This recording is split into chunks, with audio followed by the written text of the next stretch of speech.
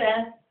I'm back again with another video in the sex abuse series, and today we're looking at the issue of being put on the relationship reserve bench and relating that to being vulnerable to sexual abuse and abuse in general. And this is number 17. And I want to make some points regarding the reserve bench, as I call it, the relationship reserve bench, which is where we're placed often by someone who wants to keep their options open, by someone who wants to build up a store of attention whereby they have attention waiting for them elsewhere whilst they go out there and they see what else is on offer, and therefore they have a little reserve that they keep topped up by various people, new people they meet, and they are drawn in the initial phase of seduction through various means, generally through the normal dating process, if you will, which may be just 1 or 2 dates. And then they're potentially placed on a reserve bench where they're waiting. And they're waiting patiently. They believe that they're entering into a relationship with this person, and that this is normal behaviour to just have to wait around, maybe for a very long time, until the person returns, picks them off the bench, and makes use of them for whatever could be sexual use, and then they're put on the bench again. And a lot of people don't realise that it's just a convenient way of actually having a reserve stock of people that they can draw upon whenever they want to. So they might just offer a text or an email or something. You might get a call.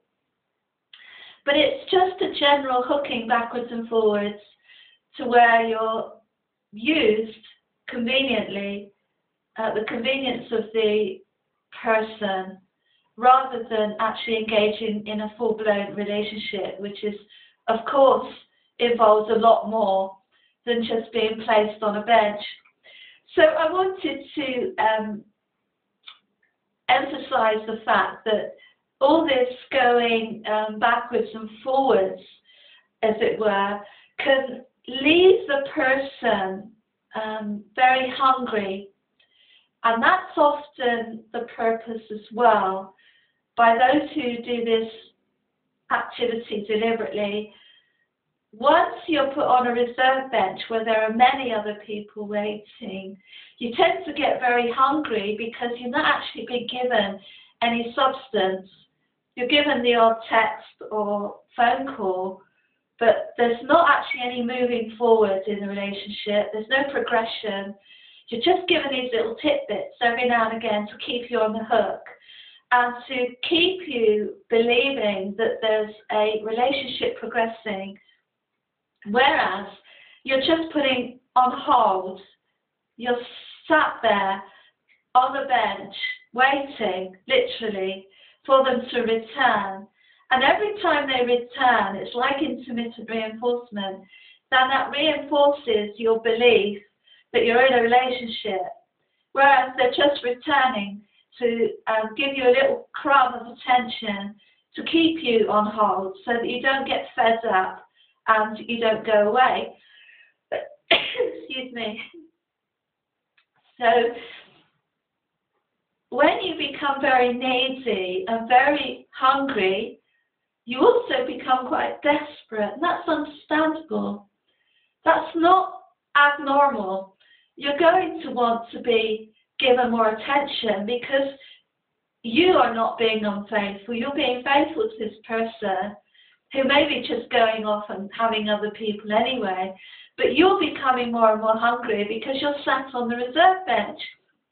And whilst the other person is getting their needs met elsewhere potentially, you're becoming more hungry, and therefore you're opening up to more abuse. Because when we are hungry, we become more vulnerable. And when we become more vulnerable, then we become more needy and open ourselves up to doing things that we wouldn't normally do. And it's because we're trying to fill up the emptiness within us. And sometimes we compromise our values by becoming overly sexual, giving sexual preference to people who really haven't earned it because they haven't done anything. They haven't done anything of substance.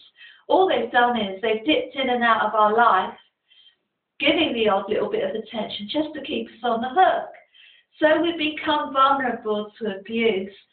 So if we do sleep with someone in that situation, it can be abusive in terms of us opening ourselves up to giving more of what the abuser wants, because we're hoping that that's going to hook them in to us, rather than seeing what the situation is in its entirety and looking at the big picture, rather than just focusing on the times when they come back and give you a fantastic time and then they disappear again until they're ready to pick you up again off the bench. So we become more needy when we're plunged into this period of abstinence, of not receiving any attention, no affection, no positivity, no affirmation. We become open to abuse. Some people know this. They know that when they come back, you're going to be so grateful to see them that you're going to be willing to do a lot more than you would do normally. And then at the end of the day, you start to hate yourself because you're actually giving yourself away to someone who you know doesn't deserve it, because they're not giving you anything and they don't love us. Because if someone really loves us, they want to be with us, they want to contribute to the relationship, they want to support us, they don't want to put us on a bench where we're waiting and we're becoming needy. So I wanted to relate that to, it's quite a common practice these days to use, there's so much attention out there which we can get so quickly with social media and what have you, that it opens us up to potentially abusive and dangerous situations whereby we could be wasting years of our life on situations that are only there for the other person's convenience, but where we're getting sucked dry, waiting for someone who is very complacent and has absolutely no intention of having a relationship with us. So as always, stay safe and, yeah, very happy. Bye-bye.